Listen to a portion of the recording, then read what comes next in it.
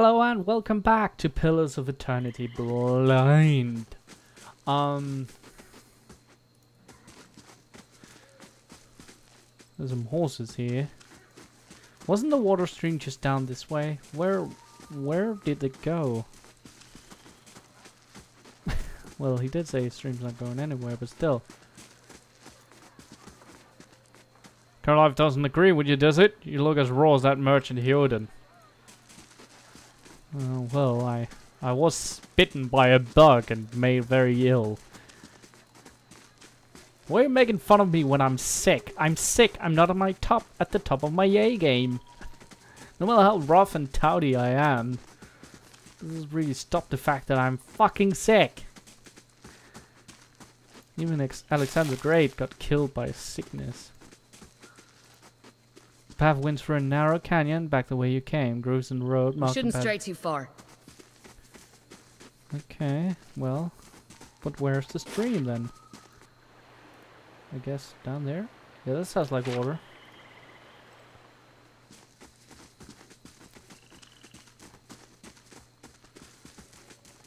Hope he didn't get killed by anything. Good sir. There's the water.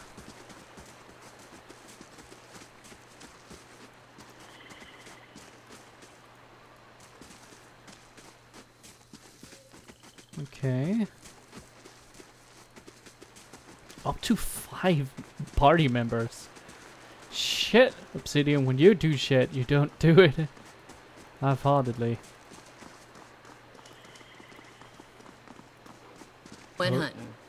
At least you left the water skins. Come on. You crowd at your riverbank and dip your water skin into the cool water while Kalisha waits nearby, keeping watch. As you rise, you notice her look up sharply towards the tree line. Out of the trees emerges Sparkle, one of the guides, barely discernible in the dim moonlight. He no longer carries his bow, and there is a strangeness to his gait. His stride wobbly as he moves towards you with labored breath. Sparkle, are you all right? Sparkle's toe catches on the rock and he collapses forward in a heap. The feathered shaft of an arrow planted between his shoulders like an enemy flag. I guess he disturbed the locals. Ambush!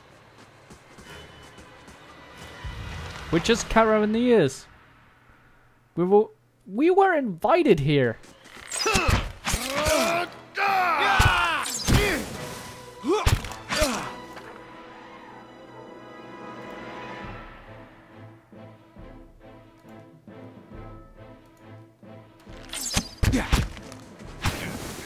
You're mine.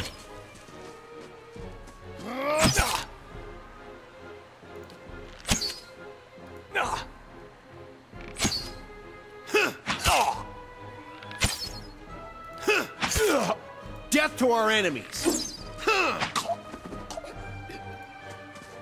Come on, we have to get back to camp. Yeah, that's probably for the best.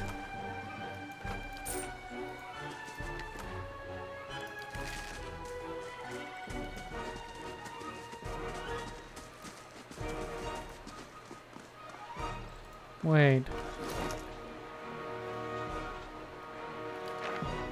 What did I pick up? Hunting bow, two-handed.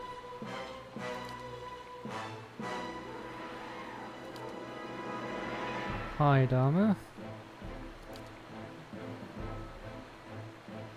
Okay. Off we go.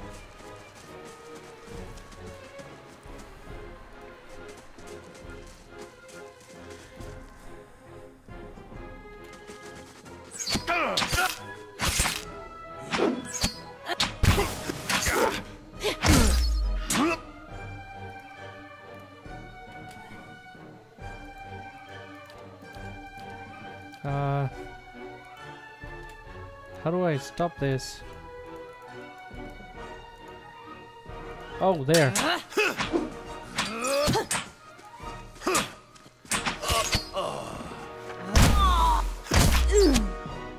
Yeah! Come on. Ready when you are. You better run!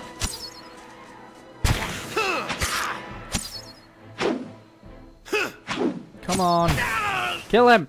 Yes, that's how we do.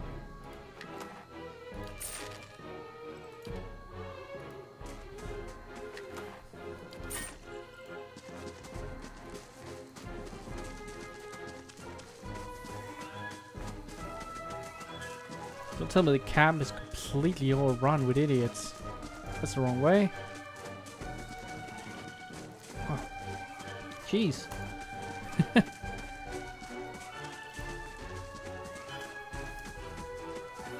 Oh no, the merchant dude! And we learned his backstory and everything. All around you lie the massacred remains of other travelers peppered with arrows and knife hilts.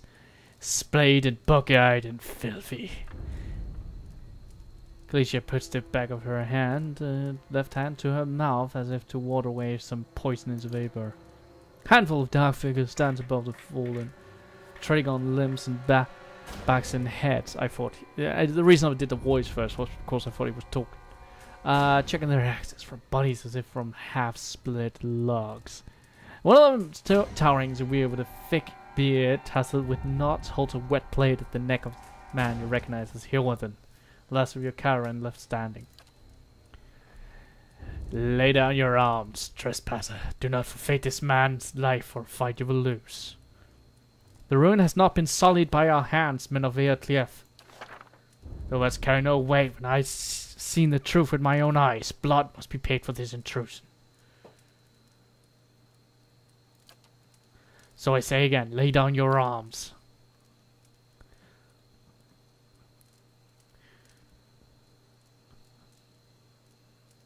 Don't trust them, they mean to kill us all.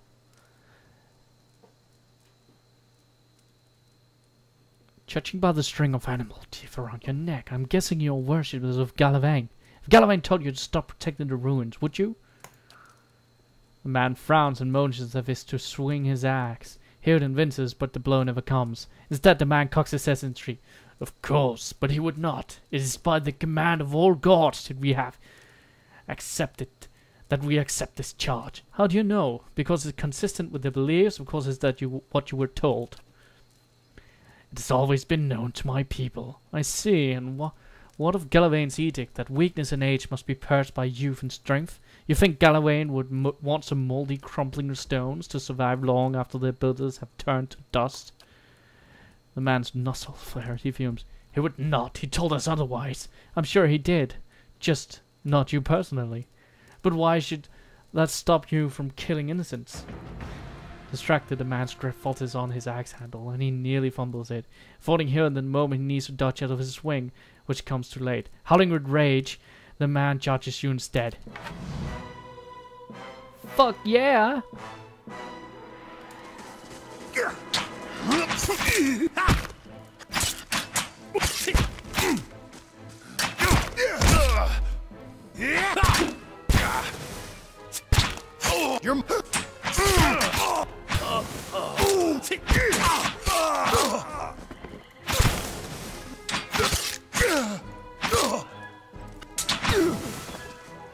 There we go.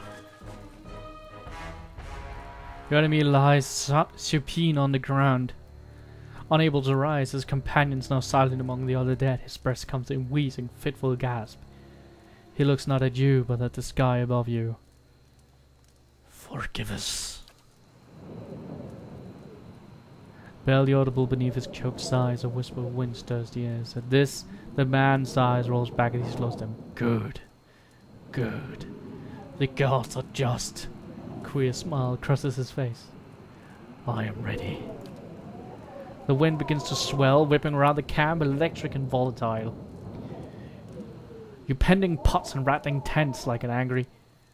Upending pots and rattling tents like an angry spirit. You can feel it begin to seep beneath your skin, and where it pierces you feel as though it is rending you apart from within. Seated against a wagon wheel amidst the howling maelstrom, slashed across chest and ball, the demon's body stirs, and with great effort he raises his second head. His ears barely open, he looks directly at you. Get inside! Run!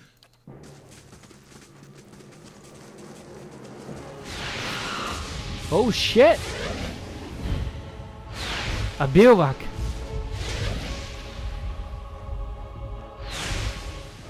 Which is weird because the same pronunciation is an Inuit hut made of ice.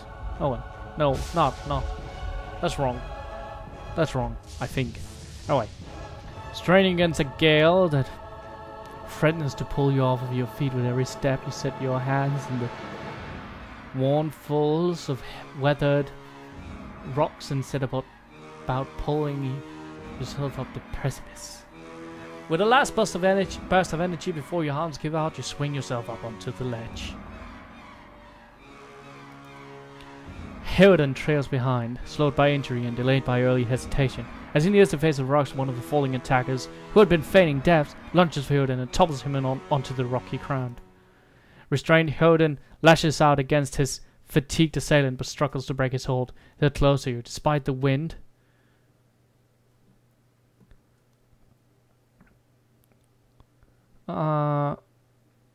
Despite the wind, from your position, were to throw your weapon at the attacker, you would have a good chance at hitting your mark. Your aim is true, and the hit jars Hilden loose.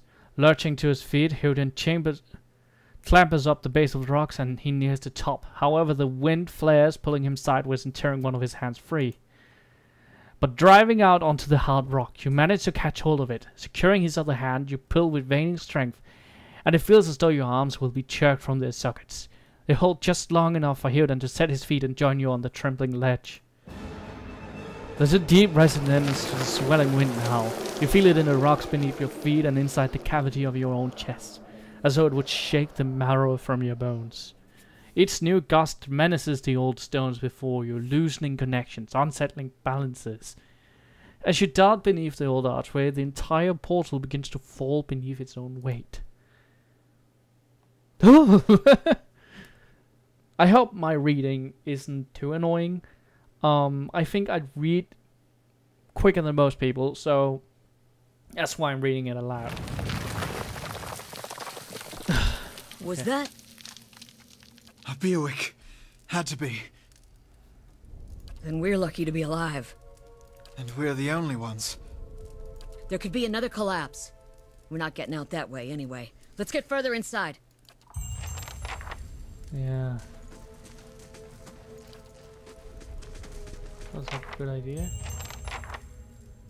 These reputations represent your people, how your people receive your personality throughout the world. Even seemingly nasty reputation will be favored by some people, and benign reputation often bring out the worst in certain people. No disposition is inherently good or bad in Pillars of Eternity.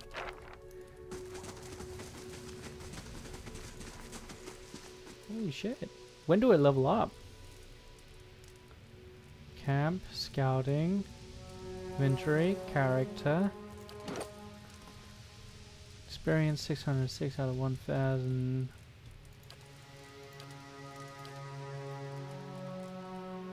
Okay.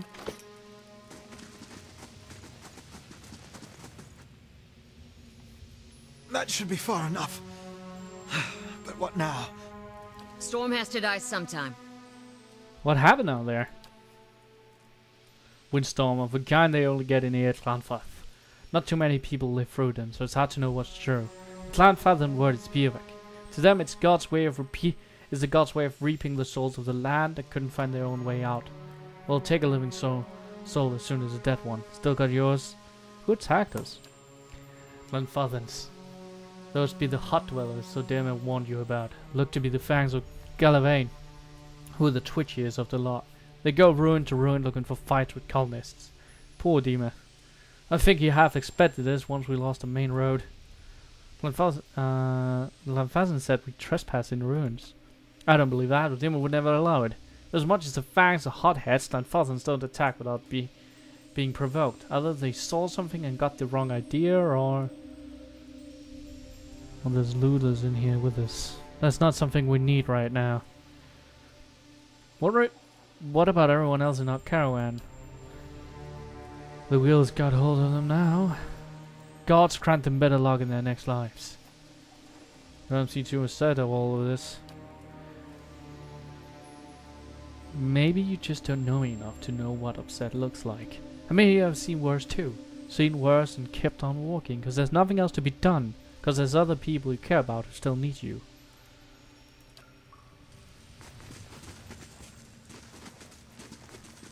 What about that fabled tea we were talking about? Someone else has been here. We should move.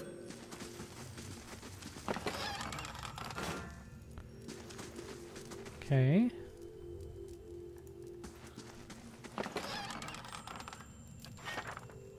Discover some camping supplies.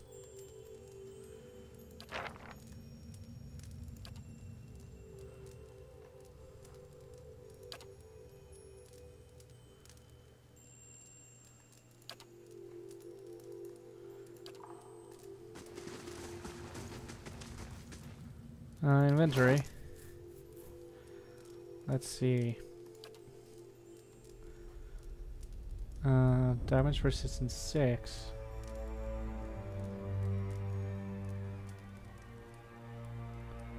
A lot of daggers you got there.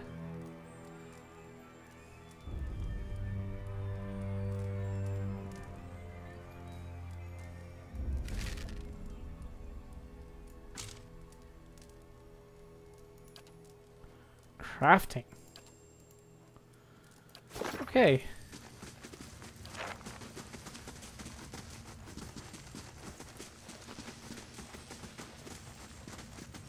Let's see. What have we got in here?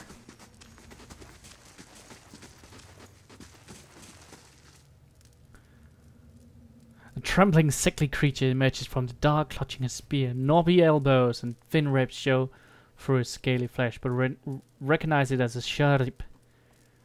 It watches you cautiously, breathing in ragged sighs.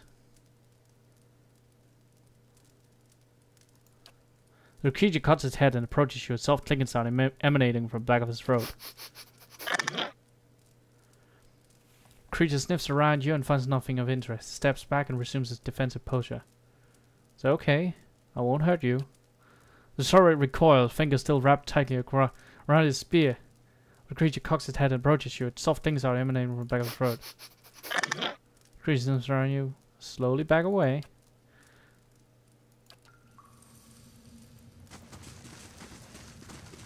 Just leave it alone. Easy reach. Dangerous place full of lurking enemies and carefully concealed secrets. Enable scouting mode to move stealthily and search for hidden objects like traps and secret doors. Scouting mode is... Stay quiet. Those tiles look suspicious. Let's be careful. Worth a look.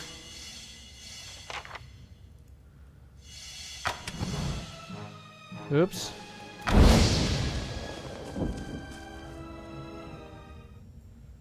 Ready when you are. Ready when you are. Okay.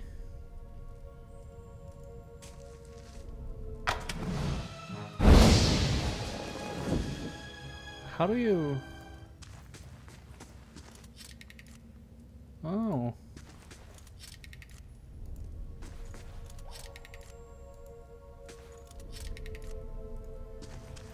Oh. I'll be quiet.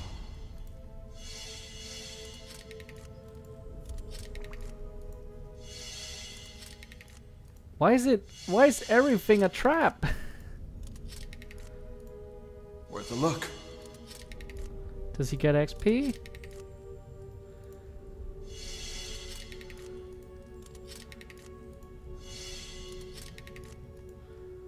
Because that's good.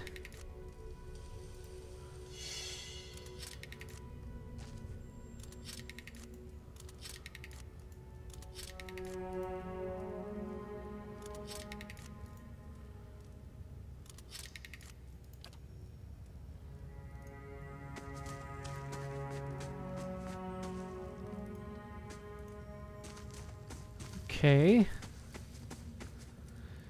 It's hard to I guess I accidentally forgot you have to left click on things to activate them and right click to move towards them. Okay. Do you feel that? There's a draft coming through that wall. I don't hear any sign of that storm either. Oh shit, it's a spider! Too!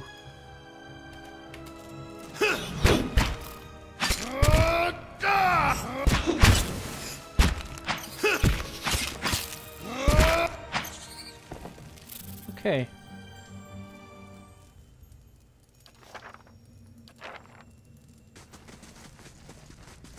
Okay. What was this? This was nothing. Okay. And here we go. No, open it! That was an oopsie. Shh. Okay. Go in. What is that? That roundish symbol. I'm pretty sure I saw it on one of the tiles back there. Use the torch to light the brazier. Flames kindle swiftly in the brazier, winding the flames.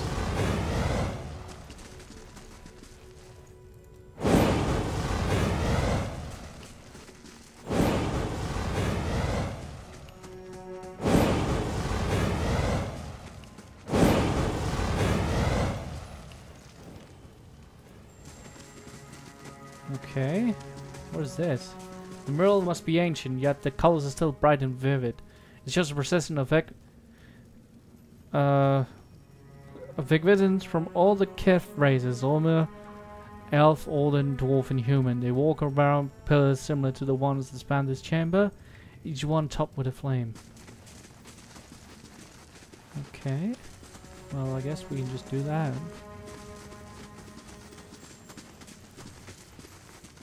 I'll go on ahead. Yeah, you do that. What do we got in here?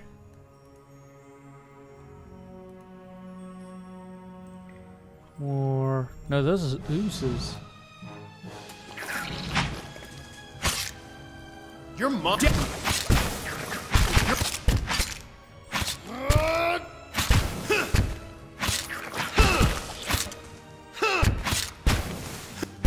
Come on, get it!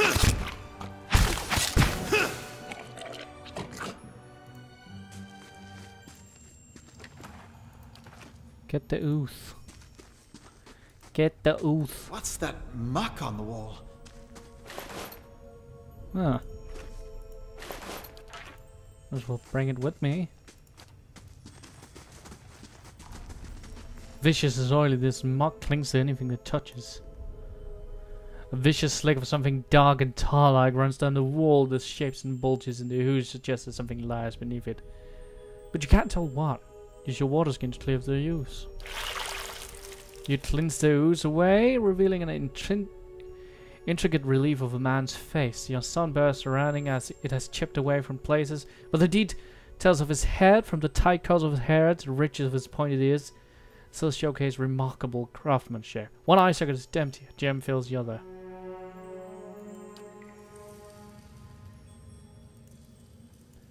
We'll take the fucking gem then. No? I guess not. Okay. Well, thank you for that. I just wasted my water on that face. Maybe there's... Oh.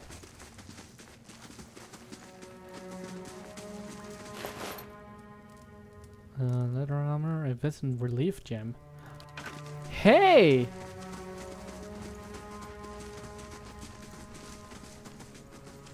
That might be it.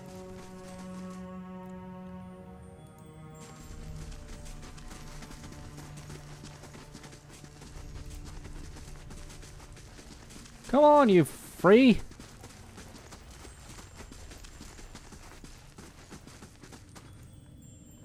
Place the gem in the eye socket.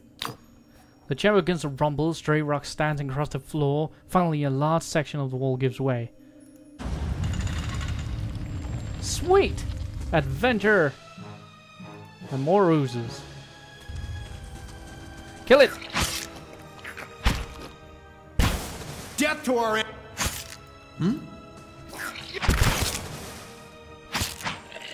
And there we go. Yeah.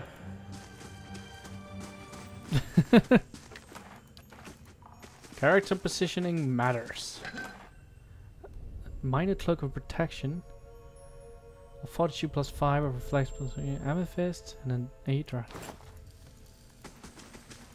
Cool. Can we take the ones on the relief now? No, the gems are stuck there. That's a shame. Maybe we should put on that cloak of protection now.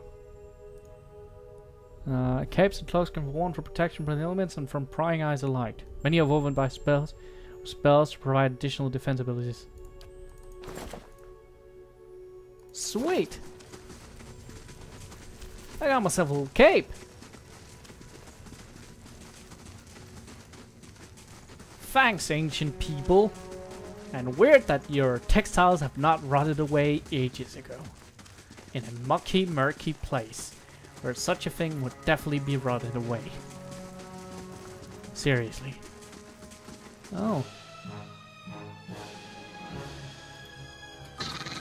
Oh, it's coming. Oh, I wanted to show it mercy. I guess it's dead now. Hmm.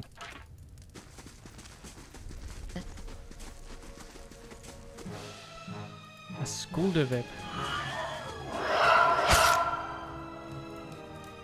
You better run!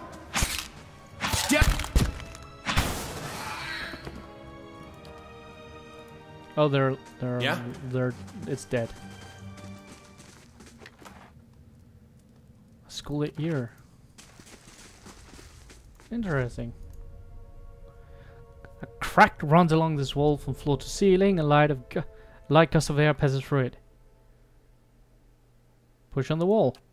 Despite the damage, the stone looks heavy and solid. Push on it yourself. Push on the wall, but it does not give. Push on the wall, said Kalisha. Kalisha pushes the wall out of might and the crack begins to spread. Finally, ancient masonry gives way. The wall crashes down, revealing a circular room ahead. Yeah! Okay.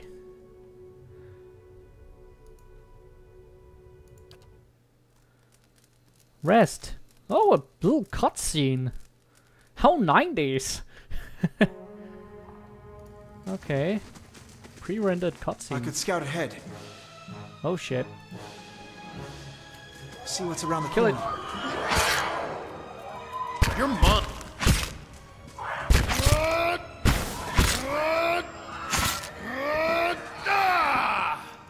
Okay. Quick and quiet. Let's see.